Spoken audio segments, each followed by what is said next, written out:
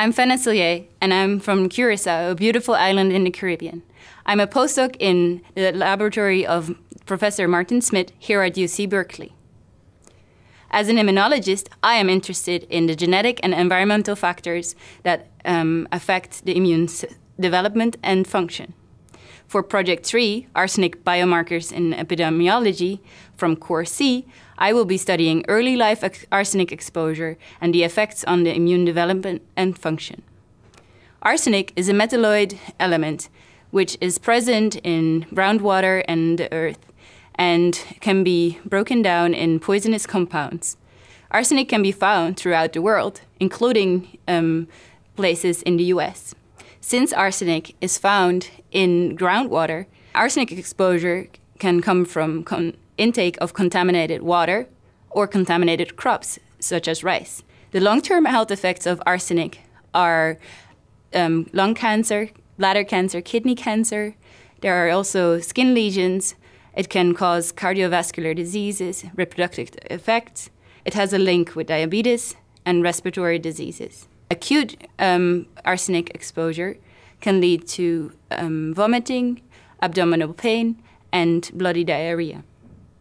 The World Health Organization has acknowledged arsenic exposure as a major public health concern. Through our collaborators from the labs of Professor Alan Smith, Dr. Craig Steinmaus here at UC Berkeley, and Dr. Caterina Ferricio in Chile, we have the opportunity to access human samples, blood samples, from a population that has been exposed to arsenic in Chile. This population lives in the northern Chilean city of Antofagasta. Antofagasta in the past only relied on one water source from one river until 1958, when an additional river was added as a water source. However, this river was highly contaminated with arsenic.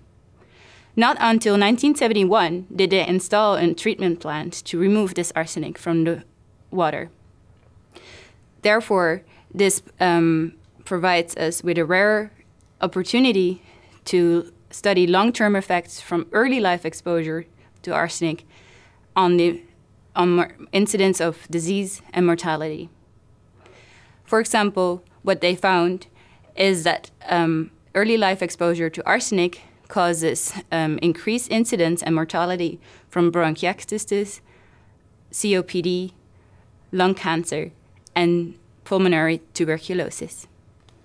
Since these early life exposure leads to high incidence and mortality from pulmonary diseases, my hypothesis is that early life exposure to arsenic affects the immune development, which leads to insufficient immune protection against diseases later in life.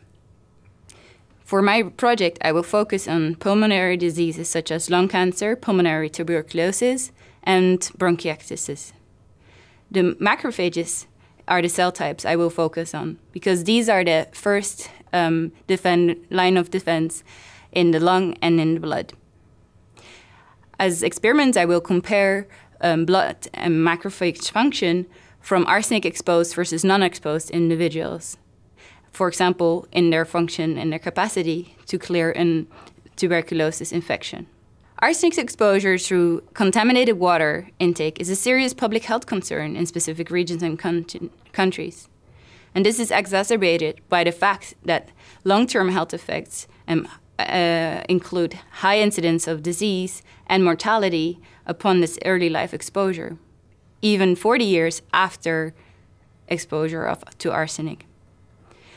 The global concern of arsenic exposure is probably bigger than we expect right now, and this comes because of the widespread consumption of contaminated crops such as rice. A better understanding of the effects of arsenic on the immune development therefore doesn't only explain why we are exposed to diseases after arsenic exposure, but it can also highlight necessary targets for treatment and preventative measures against arsenic-related diseases. My future goals are to clarify the role of genetic and environmental exposures, such as arsenic, on immune development and function. And understanding what we are exposed to from the inside out provides us with the targets and tools to stay healthy. Thank you.